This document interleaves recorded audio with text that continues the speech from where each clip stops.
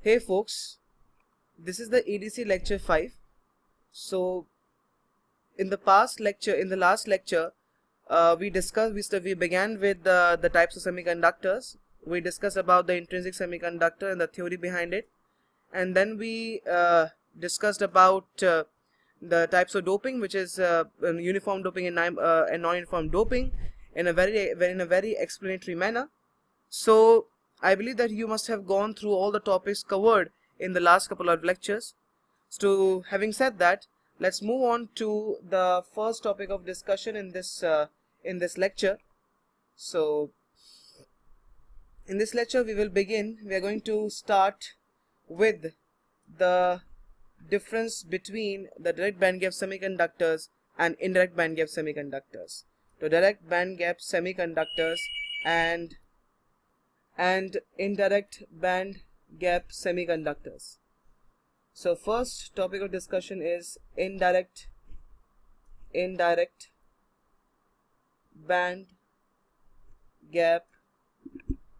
semiconductors. Okay. So let me just change the color so that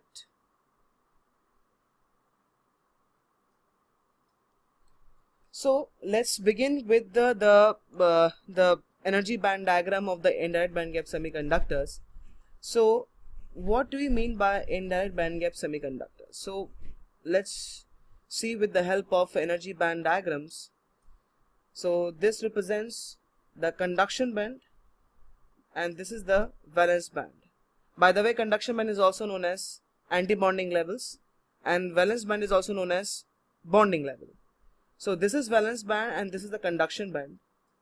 This is a trapping or the trapped region or the trapping levels. These are basically the trapping levels. So we basically represent the conduction band and the valence band like a parabolic structure like this. Okay, we represent it like this, the parabolic structure. Okay. So this is basically trapping levels, and we represent the conduction band and the valence bands as a parabolic. So we consider the conduction band and valence band as parabolas. So like this, where these are the charge carriers present.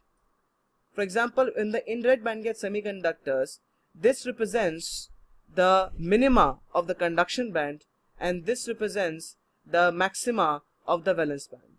So this represents the minima of the conduction band, and so this is basically the minima of conduction band. This is maxima of valence band.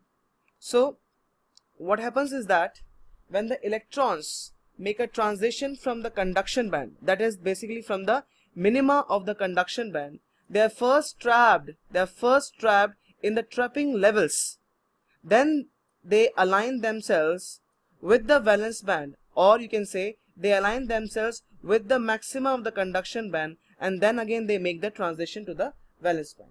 So there are two types of transition taking place of the electrons. So first, electrons make a transition from the minima of the conduction band to the trapping levels, and then they make a transition from the trapping level to the maxima of the valence band. So it is important to note down that the electron transition takes place from the central valley. This is also known as the central valley. This is also known as central valley, which is basically the conduction band minima to trapping levels, then from trapping level to the valence band maxima of the banding levels. So let's write that electrons make the transition from minima of conduction band to trapping levels, and then to the maxima of valence band. So what happens during this transition? During these transitions, electrons will make the collisions, because of which the energy will be emitted in the form of heat radiation. So let's write that point. During transition, electrons collide, resulting into the release of heat radiation. Okay, so when the electrons make transition from the conduction band to the valence band, heat is dissipated.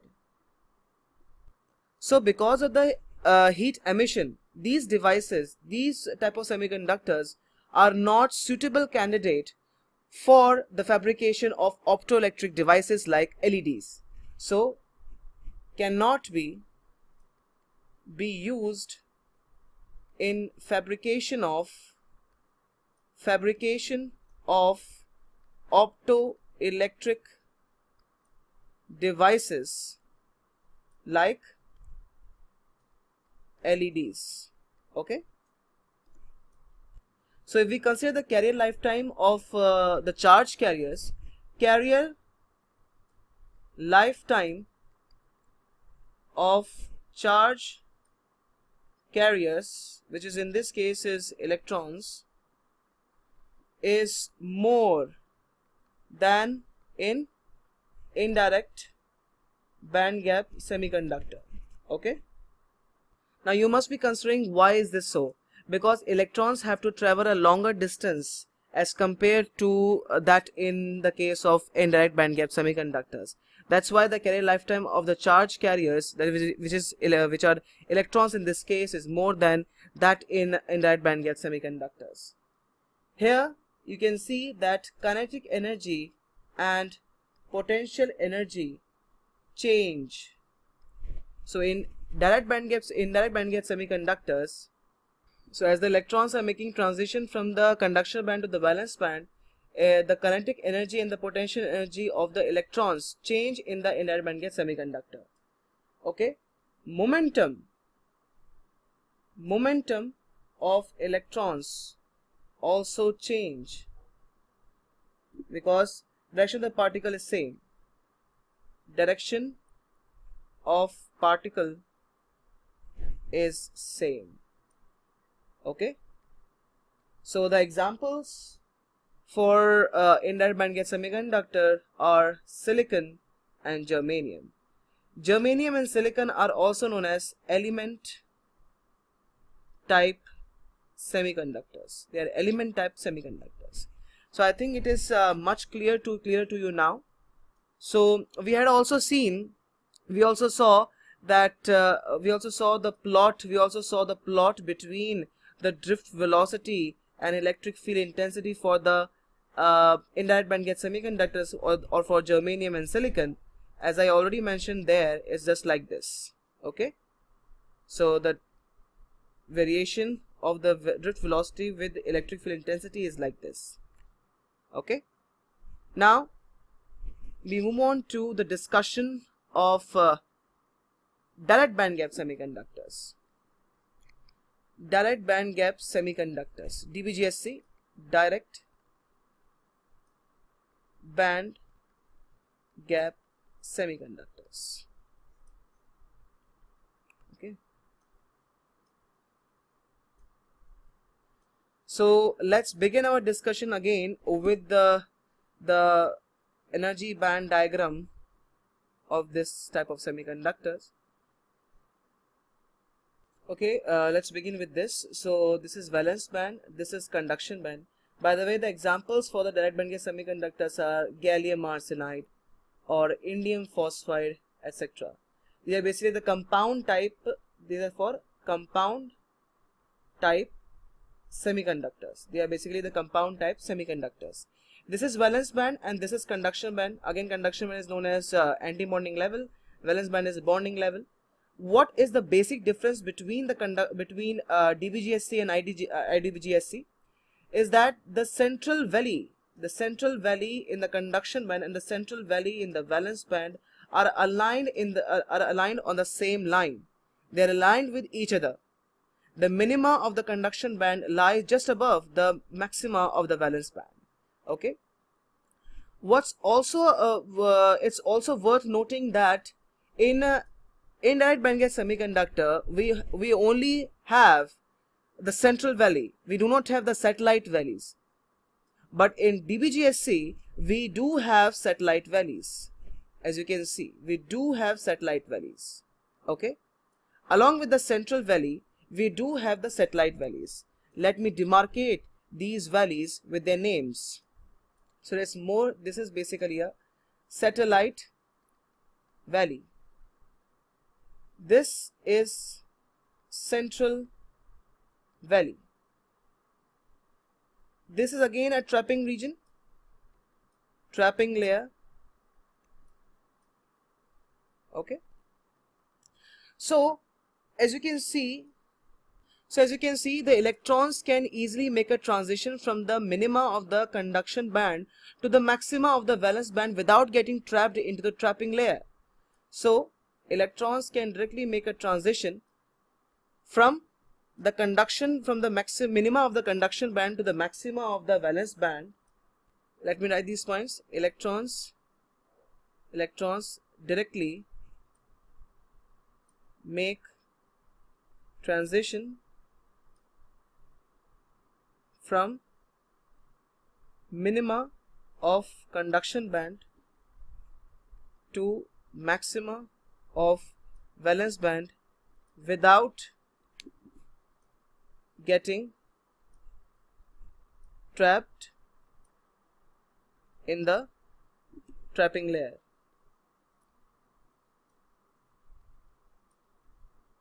Okay, so radiation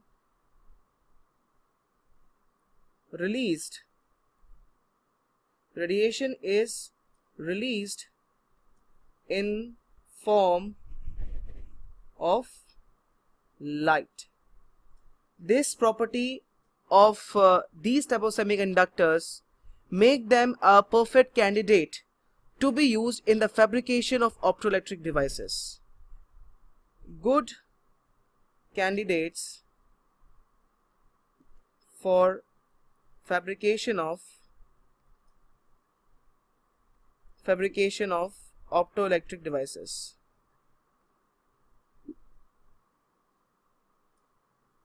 Okay, so this basically makes them a good candidate for the fabrication of optoelectric devices. Since they are not changing their direction, so the momentum of electrons does not change. It remains constant. But kinetic energy and potential energy do change. Okay, so and because of direct transmission, carrier lifetime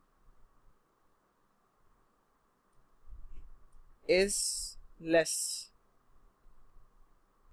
Okay, now let's discuss further, let's dive deep into the concepts related to direct bandgap semiconductors. So we first start with gallium arsenide.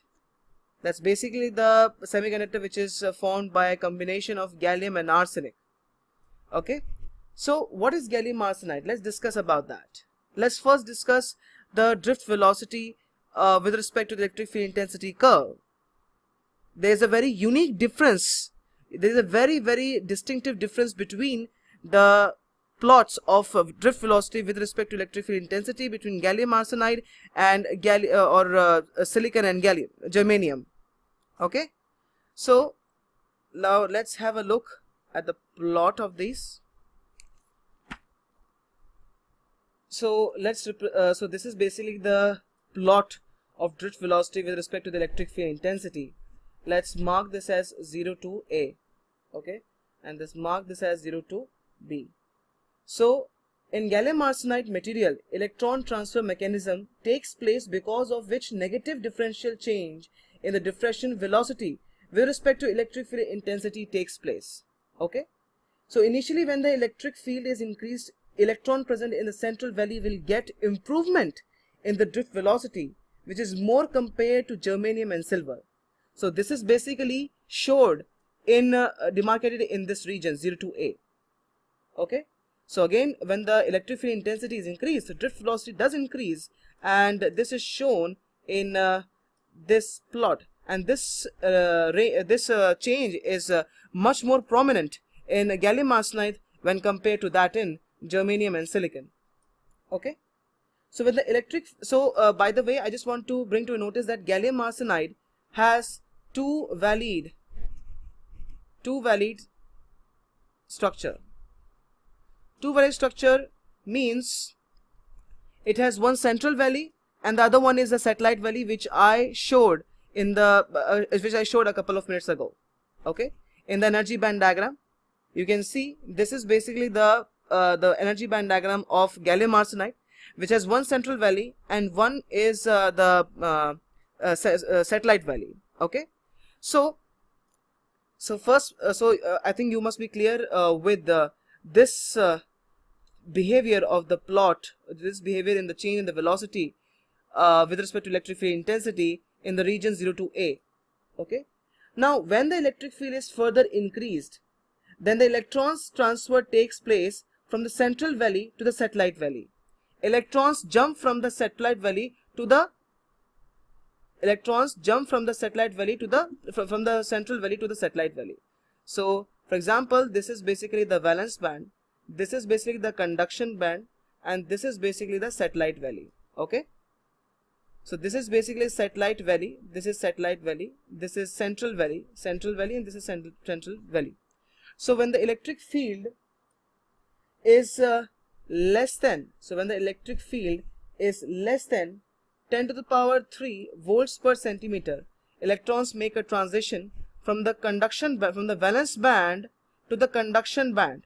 Okay, and when we increase the electric field intensity to 10 to the power 4 volts per centimeter, or for the electric field greater than 10 to the power 3 volts per centimeter, electrons make a transition from the central valley to the satellite valley. So electrons make a transition from the central valley to the satellite valley.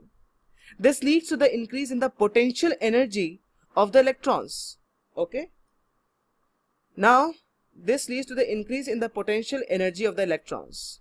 This is for electric field greater than 10 to the power 3 volts per centimeter. So when the electric field is further increased, then the electrons transfer take place from the central valley to the satellite valley. During this time, the potential energy value increases and the kinetic energy decreases in expense of the kinetic energy, because of which drift velocity decreases. And this portion is shown in the region AB. This is shown by the region AB. Okay, because of the transition of the electrons from the central valley to the satellite valley, there is a decrease in the kinetic energy of the electrons, which in turn means decrease in the drift velocity of the electrons and increase in the potential energy of the electrons. And this portion is showed here, is shown in the region AB. So there is a decrease in the drift velocity of the electrons. Okay, this is indicated in the graph AB. Here you can see. So when the electrons enter into a satellite valley with the electric field, again the drift velocity increases as shown in the graph from B onwards. Okay, the same phenomena takes place as took place in the region 0 to A. Drift velocity again increases. So this is basically the plot of gallium arsenide, which has a two-valid structure. Okay, so what happens when electric field intensity is greater than 10 to the power 3 volts per centimeter? Kinetic energy of electrons increases, which implies drift velocity of electrons, decreases of the electrons decreases, and potential energy of electrons increases. Okay, So this is the important thing to note down and to remember. Okay, basically this phenomena of the movement of the charge carriers of the electrons from the central valley to the satellite valley is known as gun effect. I will write that thing down. So let me explain one more term which pops up as a result of the explanation of the graph, the drift velocity with respect to electric field intensity graph of gallium arsenide. So that's basically known as gun effect. Gun effect. So it is important to note down that this type of behavior in the curve is basically observed in the tunnel diode, but gallium arsenide is showing such type of behavior in this drift velocity when we increase the electric field intensity, which does not even have the p-n junction. That's why it is known as a gun diode. Gallium arsenide is known as a gun diode, and the phenomena is known as gun effect. Okay. So the negative region, which is basically AB, or you can say negative region behavior, is observed in the case of tunnel diode, but this is exhibited by the gallium arsenide without any p-n junction. So gallium arsenide is called as gun diode, and the effect is called as gun effect. Okay, and electrons are moving inside the material without p-n junction influence. So these electrons will maintain high energies, which you can write as hot carriers. Electrons are hot carriers in this case. So gun diode is also called as hot diode. Okay. Now let's discuss in brief about indium phosphide. What's the difference between indium phosphide and gallium arsenide? So for indium phosphide, when we compare the drift velocity with respect to electric field intensity curves of gallium arsenide and indium phosphide, let's say this is basically the behavior of the curve of corresponding to gallium arsenide, and if we see for the indium phosphide, it's a bit different. It's like this.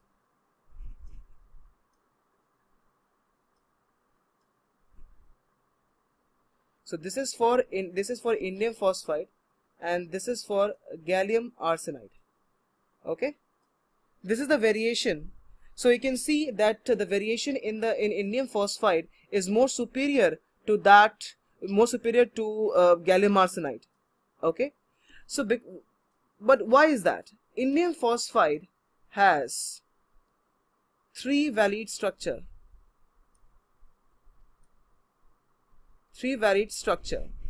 So if we just see the energy band diagram of indium phosphide, this is valence band, this is conduction band. So this is a central valley, this is middle valley, this is upper valley. So it has basically three valleyed structure. This is also known as satellite valley. This is central valley. This is middle valley, and this is upper valley. So when the electrons make a transition from the conduction band to the from the central valley to the middle valley, so that sort of phenomena is known to us. What happens is that the kinetic energy decreases and potential energy increases. And when we further increase the electric field intensity, what happens is that electrons will further make a transition from the middle valley to the upper valley, which leads to further increase in the potential energy and a great plunge in the kinetic energy of the electrons, which is more superior to that in the case of gallium arsenide. So electrons make a transition from a valence band to the central valley, and then from the central valley to middle valley, and from middle valley to upper valley. So as it is moving far away from the valence band and more nearer to the nucleus of the other atom, the potential energy of the electrons increases further and kinetic energy of the electrons decreases further. So decrease or dip in the kinetic energy of electrons in indium phosphide is more superior than in the case of gallium arsenide. Okay, so that's why you see more decrease or more a very distinguishable plunge in indium phosphide when compared with that in the case of gallium arsenide. Okay, so there are two main basic differences between gallium arsenide and indium phosphide. Both of them are the examples of direct band gap semiconductor, because the central valley, the minimum of the central valley just lie above the maxima of the conduction band. So there are some more points which are needed to be considered for gallium arsenide. Is that gallium arsenide is used in the fabrication of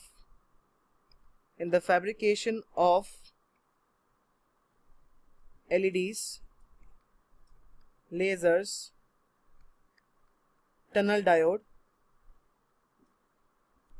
varactor diode, pin diode, impact diode, microwave ICs, etc. Okay, gallium arsenide can be converted into N-type and P-type by adding amphoteric materials. Okay,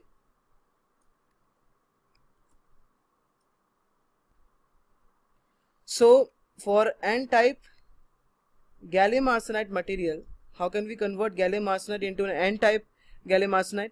The dopants are germanium, beryllium, zinc, cadmium. So germanium, beryllium, zinc, cadmium act as the donor dopants to gallium arsenide, hence converting gallium arsenide into an N-type gallium arsenide material. Okay, and for P-type gallium arsenide, the dopants used are silicon, selenium, tellurium, so which basically act as working as acceptors for gallium arsenide and replaces gallium, and we can get P-type gallium arsenide. So these are the dopants for converting gallium arsenide into P-type gallium arsenide: silicon, selenium and tellurium. And for N-type gallium arsenide, dopants used are germanium, beryllium, zinc, cadmium. Okay, Okay, so this basically ends the discussion and the discussion on the difference between indirect bandgap semiconductors and direct bandgap semiconductors, following which we start with the diffusion and diffusion currents. Diffusion and diffusion currents.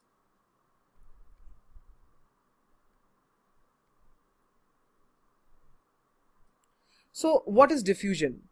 Diffusion is basically a natural phenomenon. It is basically the migration of the charge carriers from higher concentration to the lower concentration, or from higher density to lower density, which is called as diffusion. So diffusion is nothing but movement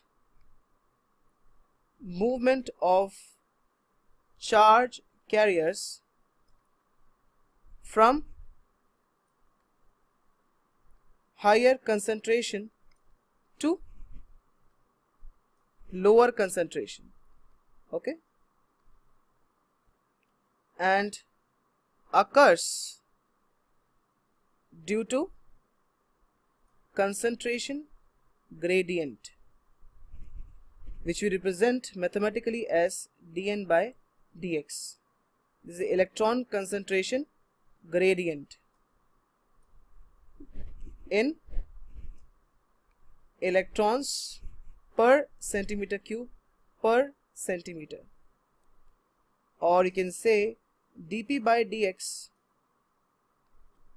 as whole concentration gradient in holes per centimeter cube per centimeter. Understood? Okay, so concentration gradient can be negative or can be positive.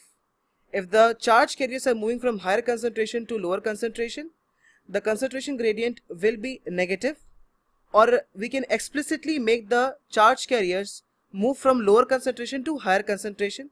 In that case, the concentration gradient will be positive. So dN by dx can be negative and can be made positive, but in general the concentration gradient is negative because that occurs on its own, and by any other means we can make the concentration gradient to be positive when we can make the charge carriers move from lower concentration to higher concentration.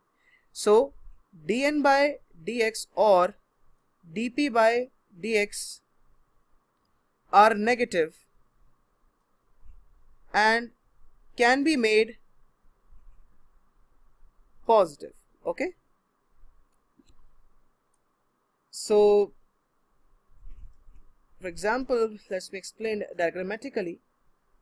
This represents higher concentration, this is lower concentration, so this is P or N.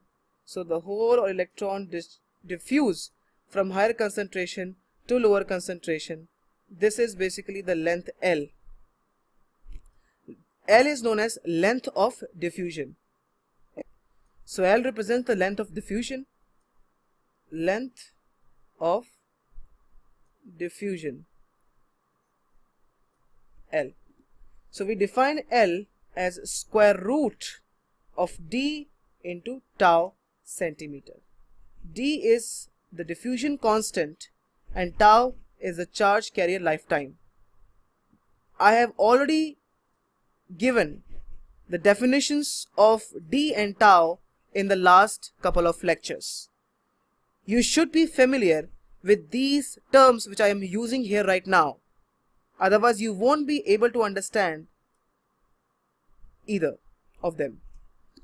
So, and we know this thing that D is basically mu Vt. Okay, so L can be written as square root of mu Vt tau. So this is the expression of diffusion length. So from here we can see that L depends on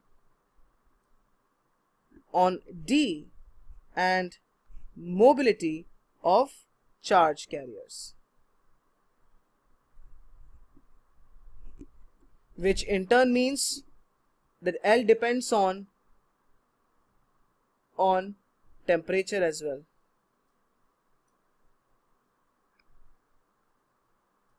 Okay, so electron diffusion constant is ln is equal to square root of dn tau n centimeter, and whole diffusion constant is lp square root of dp tau p centimeter. Tau n is basically the electron lifetime and tau p is the whole lifetime. Now the diffusion the concentration gradient results into diffusion currents as well. So electron diffusion current density, which we represent as Jn diffusion, and the mathematical equation of that is Q dn by dx. You don't require the proof of this equation, which basically is found using continuity equation. So that's it's not required. Okay, so you just need to remember this expression Q dn by dx, and whole diffusion current density is Jp diffusion is minus Q dp by dx, amperes per centimeter square. Why we include so in this case you all must be wondering, why have I incorporated negative sign in this expression of whole current density? That's because Q is positive in case of whole and Q is negative in case of electrons, and dn by dx by default we consider it to be negative. So in order to compensate the negative value of dp by dx in the whole diffusion current density expression, we incorporate negative sign, because that's not compensated by the value of Q in case of whole. That's why just a notation. Okay, so in a semiconductor the total diffusion current densities is equal to, so in a semiconductor total diffusion current density is J diffusion, J n diffusion plus J p diffusion, which is Q dn by dx minus Q dp by dx. Okay, this is the overall current density in a semiconductor. Hence we can say that diffusion current will be equal to J diffusion into area. I diffusion is J diffusion into area. By default, consider A as 1 centimeter square or 1 meter square. If nothing is mentioned in the question about the area of the semiconductor and the current density and the current is asked and diffusion current is asked, then take A as 1 centimeter square or 1 meter square. Okay, so total current density in a semiconductor, total current density in a semiconductor, this is in a semiconductor, total current density in a semiconductor is Jn plus Jp. Electron current density and hole current density. Okay, where electron current density is equal to Jn drift plus Jn diffusion. So this is basically sigma into E plus Q dn by dx, or n q mu n E plus Q dn by dx, ampere per centimeter square. Similarly, your Jp is Jp drift plus Jp diffusion minus Q dp, is pq mu p E minus Q dp by dx. This is Jp, ampere per centimeter square. So drift current depends on carrier concentration, mobility, and third is electric field intensity.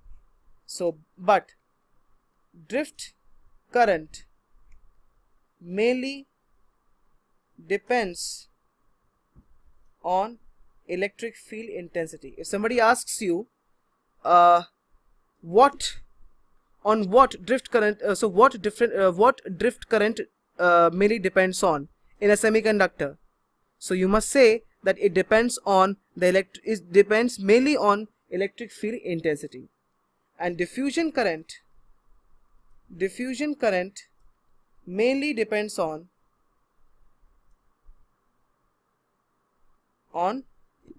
concentration gradient. So it's already tacit from the name of the currents itself that drift current mainly depends on the electric field intensity, because it includes drift in its terminology, and diffusion current mainly depends on the concentration gradient because it includes the terminology diffusion. Now let's see some examples, some numerical problems on this. Okay.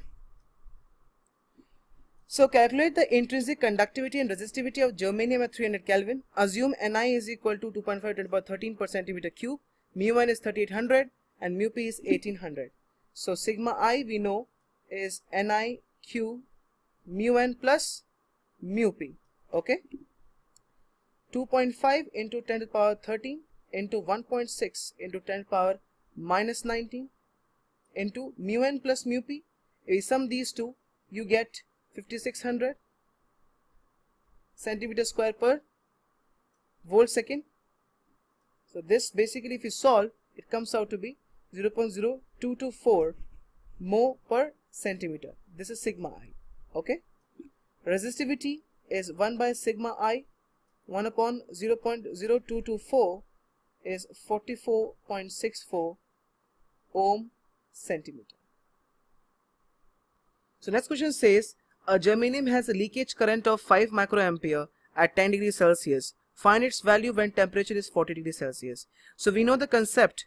For every 10 degree rise in temperature, the leakage current increases by 2 times. Or you can say the leakage current just doubles for every 10 degree rise in temperature. So here you can see that the current is increasing by 3 times.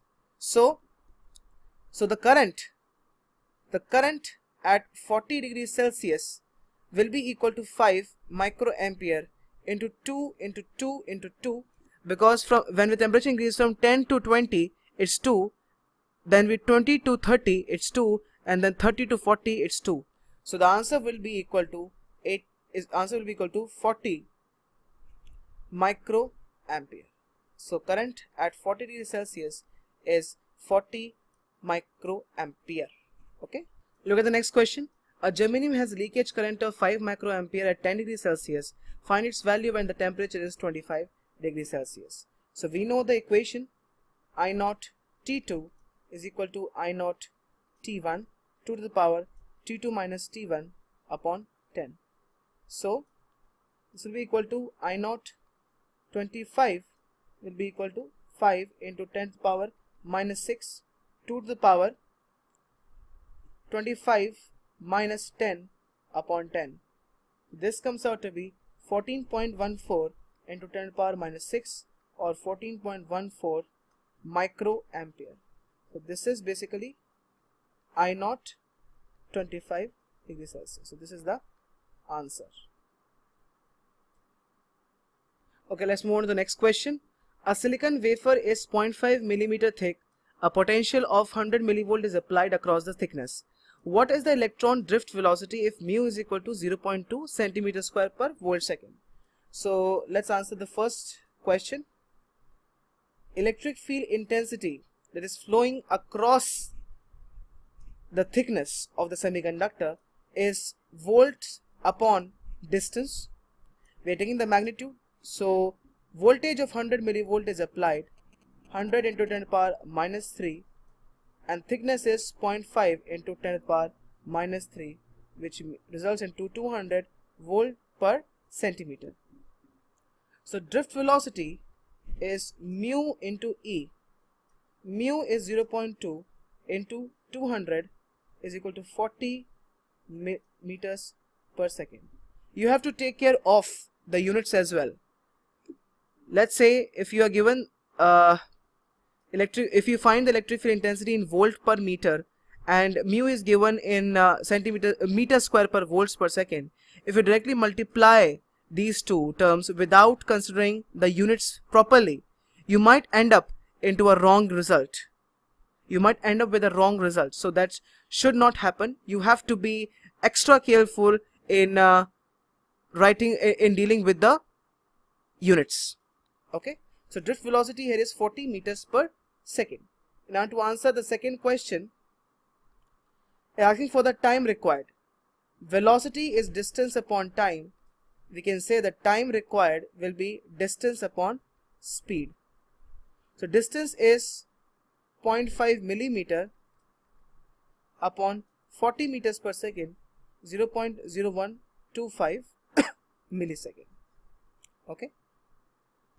So next question, a small concentration of minority carriers are injected into a homogeneous semiconductor crystal at one point and having an E of 10 volts per centimeter, which is applied across the crystal, so that the minority carriers in the crystal will be moving a distance of 1 centimeter in 20 microseconds. Calculate mu in centimeter square per volt second. So we are now required to find out the value of electric field intensity. So here it is clear that the electrons are moving under the influence of electric field intensity. So we can consider the velocity to be a drift velocity. Okay, this is a semiconductor and they're injected. Electrons are moving a distance of, let's say in this case, 1 centimeter. If the electric field intensity of 10 volts per centimeter is applied in 20 microseconds. So we can find out the drift velocity, which is d by t. Distance traveled is 1 centimeter. 20 into 10 to the power minus 6 is equal to 0.05 into 10 to the power 6 centimeter per second. So mu, mobility, is Vd by E, which is 0.05 into 10 to the power 6 centimeters per second upon 10 volts per centimeter. This comes out to be 5000 centimeters square per volt second. Understood? So the mobility of the electrons is 5000 centimeters square per volt second. Now let's have a look at the next question. Okay. So a silicon sample with a unit cross section area given below under the thermal equilibrium. So an external voltage of 1 volt is applied, and Nd, the doping concentration of the semiconductor, is 10 to the power 16 per centimeter cube. The length of the semiconductor slab is 1 micrometer. You are given these parameters. Okay, we need to find out the magnitude of the field at 0.5 micrometer.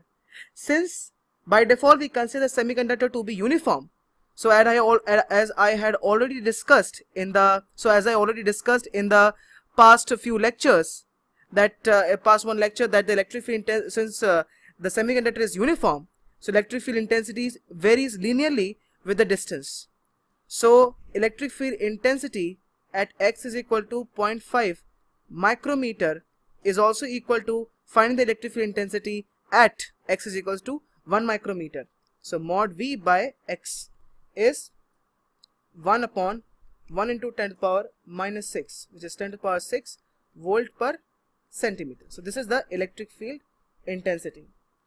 Now we need to find out the drift velocity, the drift current, Jn drift current at x is equal to 0.5 micrometer is equal to sigma into E, which is Qn mu n into E.